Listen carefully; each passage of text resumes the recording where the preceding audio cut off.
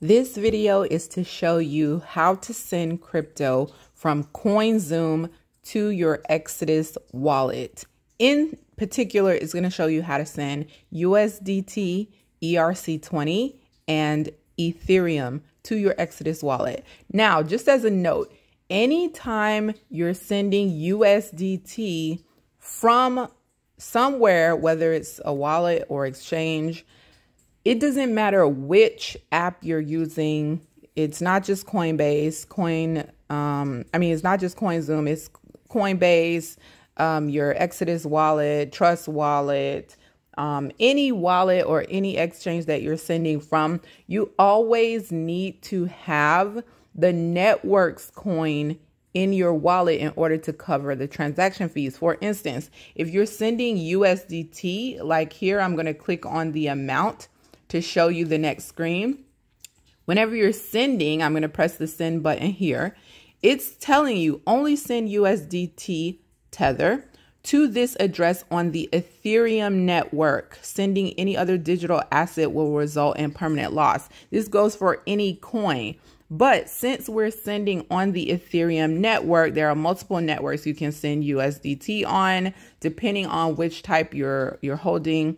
USDT ERC20 is for the Ethereum network. TRC20 is for the Tron network. BEP20 is for the Binance network. So now that we're clear with all that, in order to send, and you can click understand, you need to have a wallet address that is receiving this USDT ERC20. So if I go to my Exodus wallet here,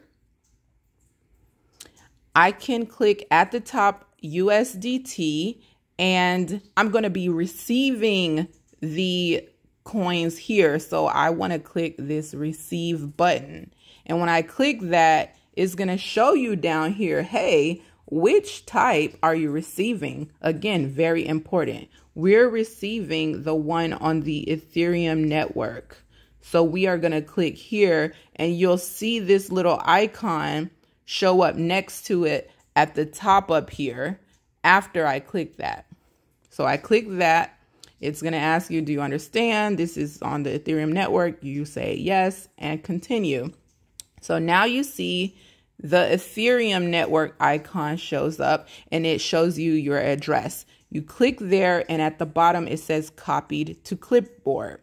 So you go back to CoinZoom, and here is where you would put that wallet address. But CoinZoom, they don't let you just paste it in there. It has to already be added to the whitelist. I already have it down here at the bottom, but for the point of newbies who may not have that already, you would click here where it says add address. And then you make sure that you click, this is a wallet address. This is not a ZoomMe address. And you click here and you paste what you just copied over from Exodus, making sure that the last couple of characters matched what you saw on Exodus. And if you don't remember, you can always toggle over and see it there. Mine ends in 907C, and if I come back to CoinZoom, this ends in 907C. And I want to make sure that I click Ethereum network because we're sending USDT ERC20 on the Ethereum network. Here, you'll type whatever you want to call this, Exodus USDT ERC20, and I'm going to put demo or something because I already added this, but I want to go through for completeness, and you click submit.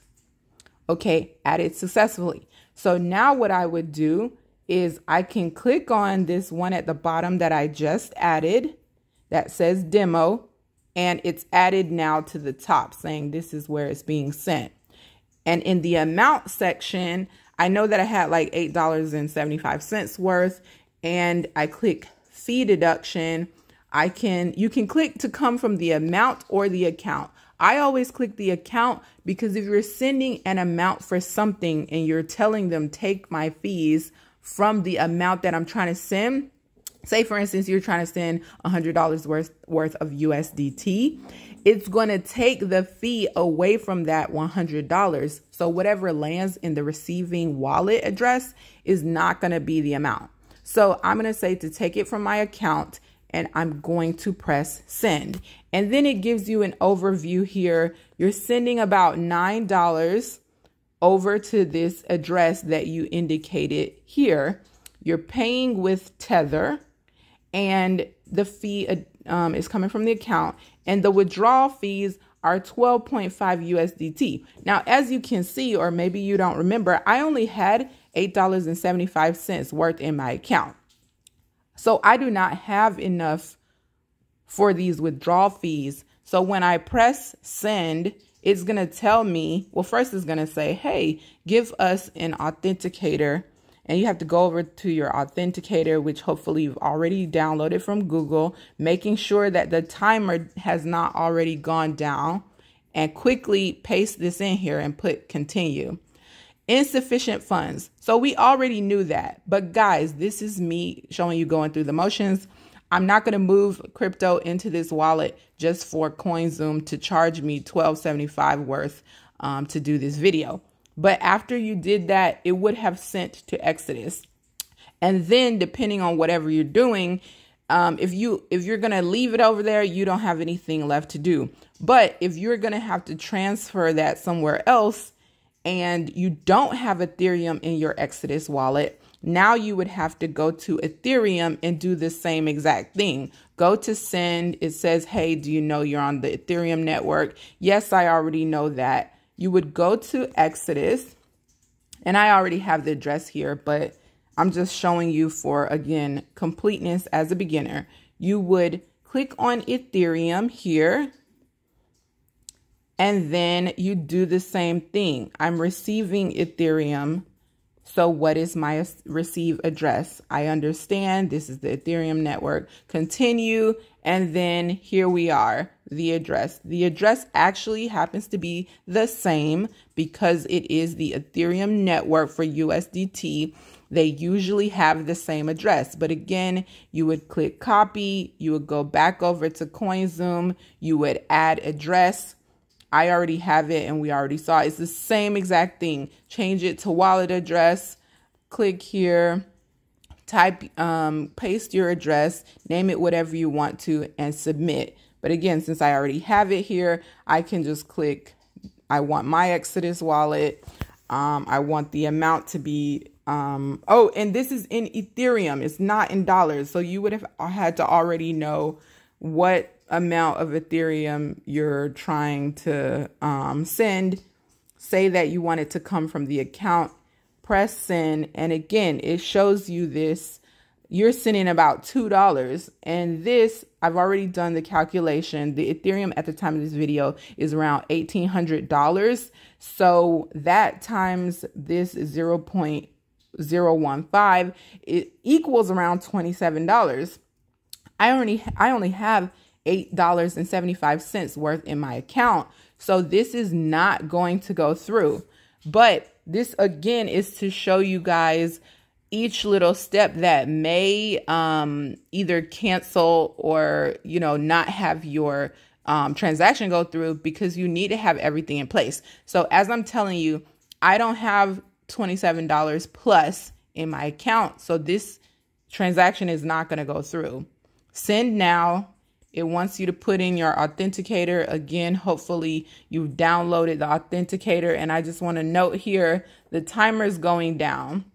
So I'm going to wait for the new number when I have a full timer. And then I'm going to press and hold to copy and paste this number. Go back over here, paste that number in there. And here, as I already told you, is going to say insufficient funds. But if I had, let's say if I had $30 in here, it would have gone through and it would have gone to my Exodus wallet.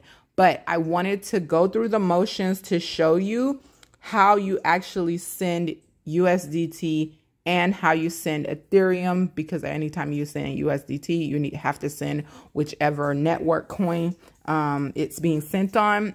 You need to have that in your wallet as a transaction fee. And I wanted to show you that if you don't have the proper amount of whichever coin that that particular exchange uses for fees, then it's not going to let the transaction go through. So I hope you've learned something from this video, and you are now able to successfully send crypto from your CoinZoom to your Exodus wallet.